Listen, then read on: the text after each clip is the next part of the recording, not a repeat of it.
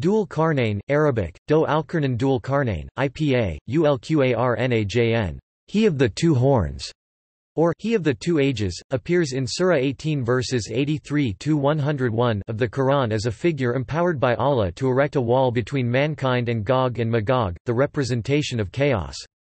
The end of the world would be signaled by the release of Gog and Magog from behind the wall, and their destruction by God in a single night would usher in the day of resurrection, Yawm al-Qiyamah. The story entered the Quran through the Alexander Romance, a legendary version of the career of Alexander the Great. Surat al-Kahf, Surah 18, verses 83–101.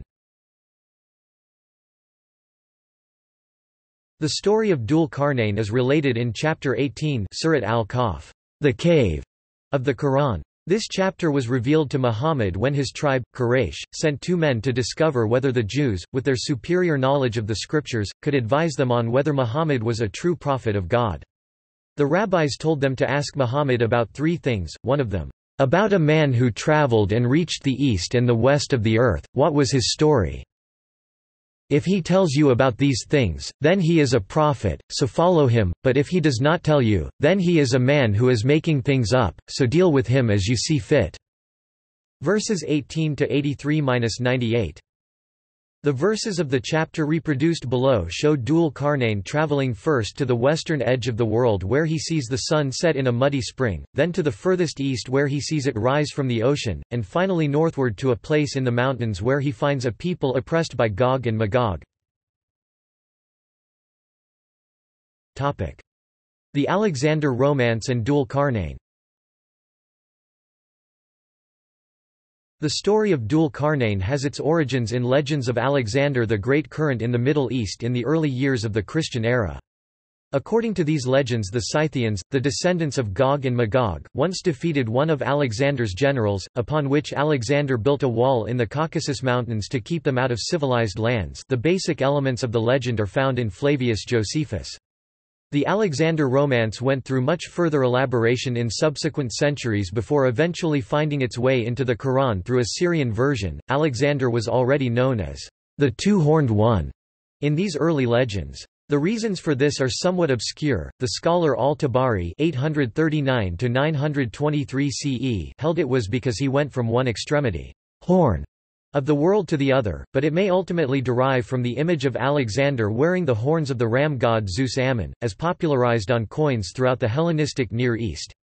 The wall may have reflected a distant knowledge of the Great Wall of China. The 12th-century scholar al-Idrisi drew a map for Roger of Sicily showing the land of Gog and Magog in Mongolia, or of various Sassanid Persian walls built in the Caspian area against the northern barbarians, or a conflation of the two. Dhul-Qarnayn also journeys to the western and eastern extremities, Qarns, tips of the earth.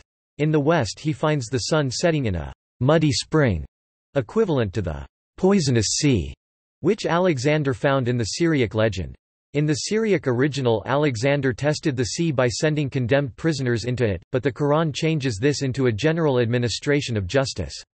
In the East, both the Syrian legend and the Quran have Alexander. Dhul-Qarnayn find a people who live so close to the rising sun that they have no protection from its heat.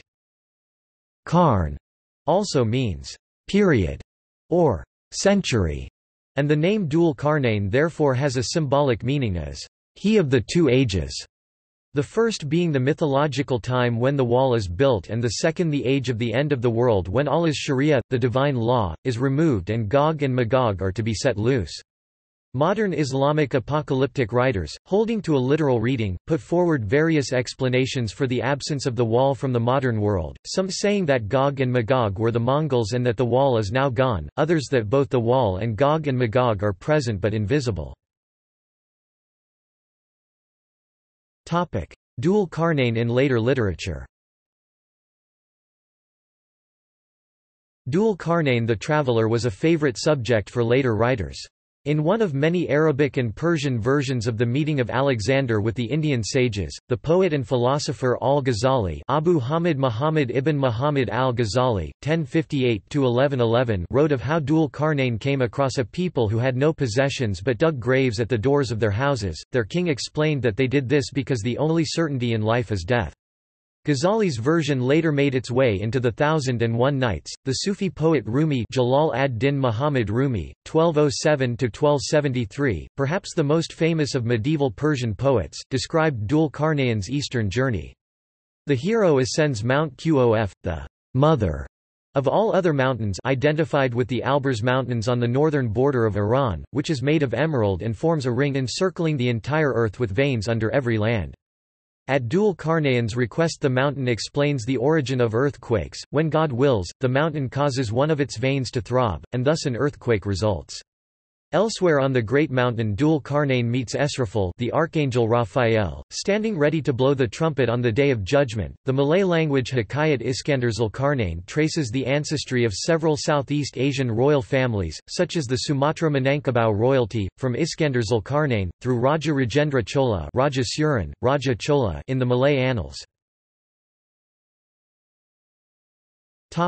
People identified with Dhul-Qarnayn.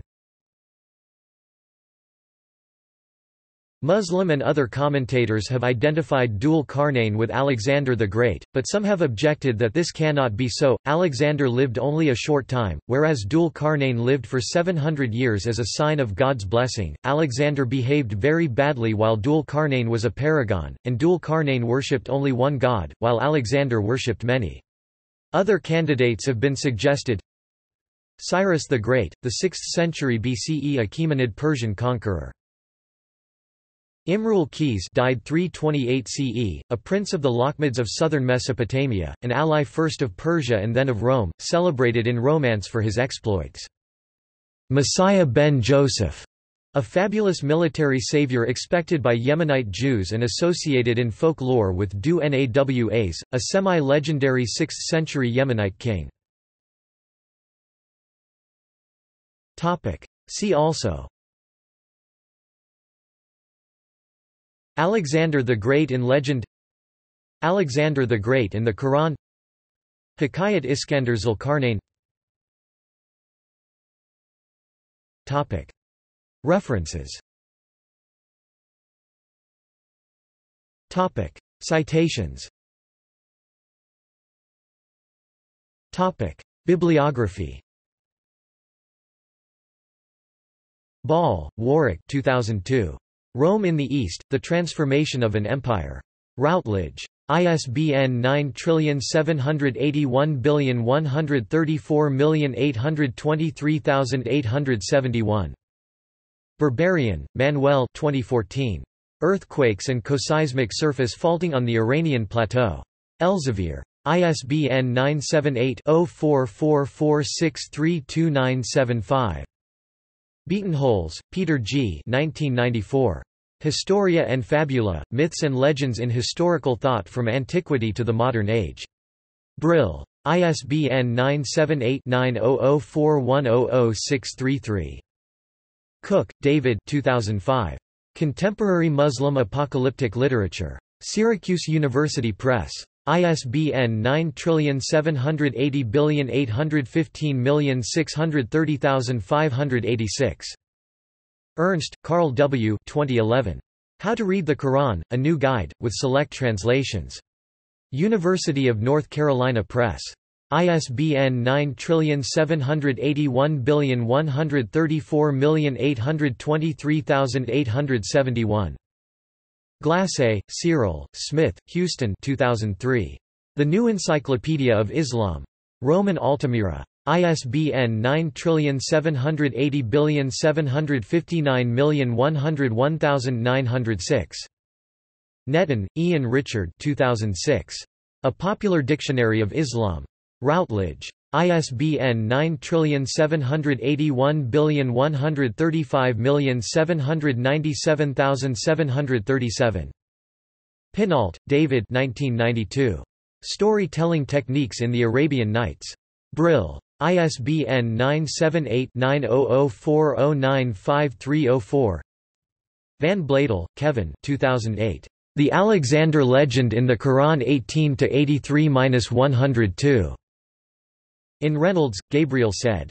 The Qur'an in its historical context. Routledge. Van Donzel, Emery J., Schmidt, Andrea Barbara 2010. Gog and Magog in Early Eastern Christian and Islamic Sources. Brill. ISBN 978-9004174160. Wasserstrom, Stephen M. 2014. Between Muslim and Jew, The Problem of Symbiosis Under Early Islam. Princeton University Press.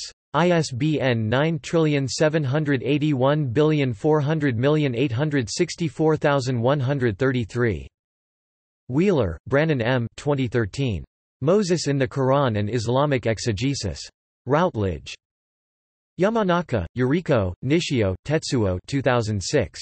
The Arabian Nights and Orientalism, Perspectives from East and West. I. B. Tauris. ISBN 9780850437680. Further reading.